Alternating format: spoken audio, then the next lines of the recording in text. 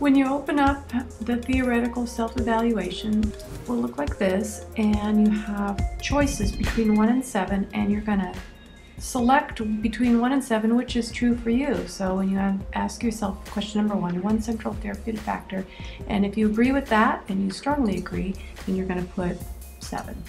And for the next one, maybe you very highly disagree. Once you fill all those in all the way down to number 30, you're going to click on the results side. The numbers are automatically calculated right here in column B, but column C is averaging your score, and so whichever one you are highest in, I would categorize myself psychodynamic based on my answers. So then I'm going to go over here to the response page, and I'm going to fill in, and I'm going to receive points in all these different categories based on whether you followed the instructions.